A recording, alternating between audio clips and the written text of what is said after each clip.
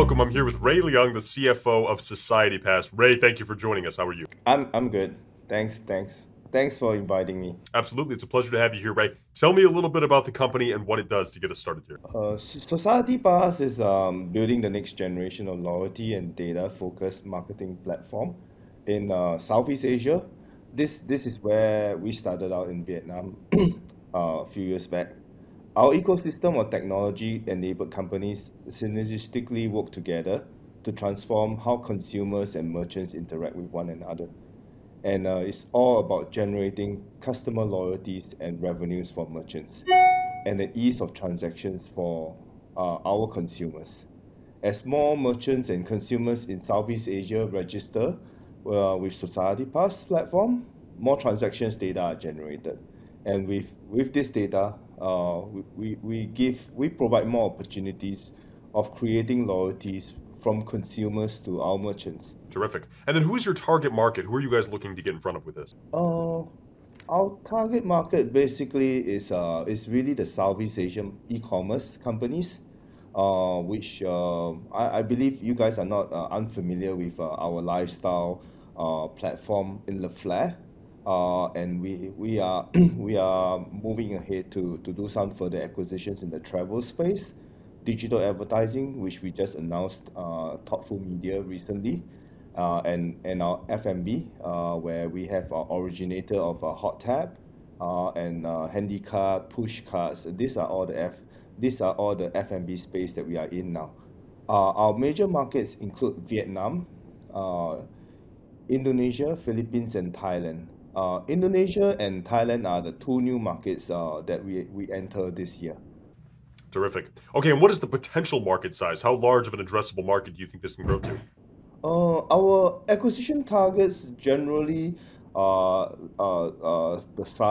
revenue size are looking somewhere between 2 to 10 million, and we are also focused on user base and merchants as well.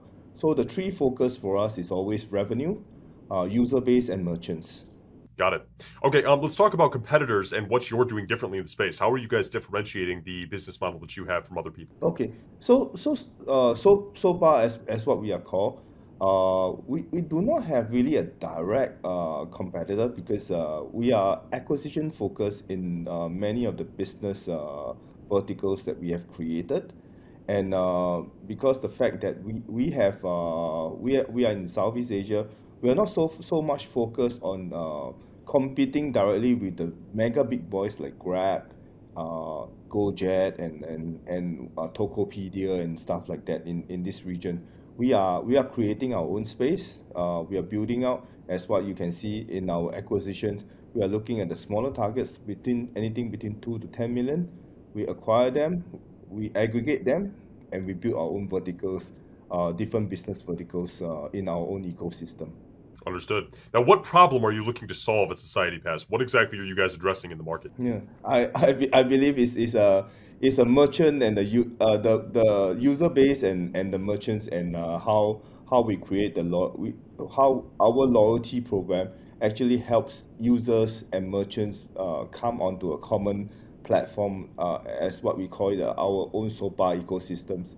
Because as you understand, our business basically, when we acquire, we actually acquire different verticals as what I introduced. Like we are going to digital media, we are going into travel, we are going to e-commerce and F&Bs and deliveries and stuff like that. So we basically create this we create this ecosystem for our user base and merchants, so that they can enjoy the fact that they can use our loyalty points, and we create the loyalty for our consumer or user base for our merchants, so they interact with the data.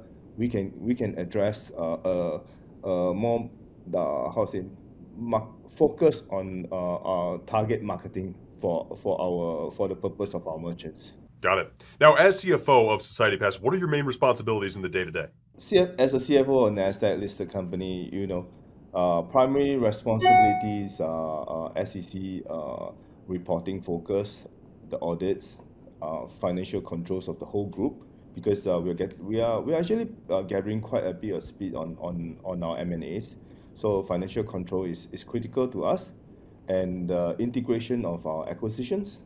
Um, I used to have a smaller team, like something like three to 4% at the group level. But today, we have since grown within a short time span of maybe half a year or more to 15 people at the group level. But at each different countries, we do have our finance team that is addressing to the operations and the day to day. Understood. Now, what obstacles are you planning on overcoming in the next 12 to 18 months? What sits ahead for the company? The current capital market is very there's a lot of uncertainty for the next 12 months, especially when we can see it whether is it in US or even in Southeast Asia. It poses a challenge for companies doing fundraising at the moment. So I believe this is the biggest challenge for any company that is in the current situation where if they need to go to the market to do fundraising, is challenging. Got it. Now, to close here, what's a key takeaway that investors should know about Society Pass? SOPA strategy. Our acquisitions increase our overall revenue, user base, and merchants.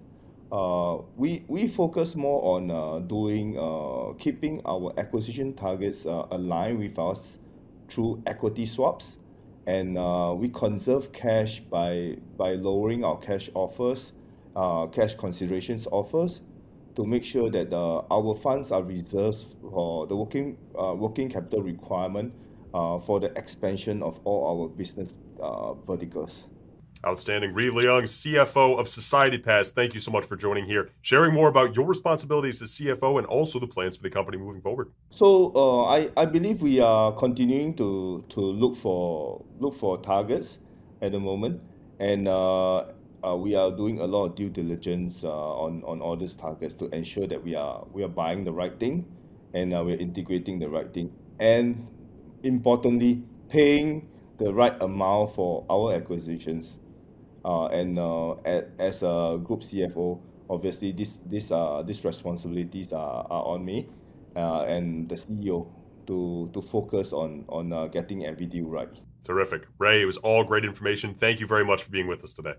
Thank you very much.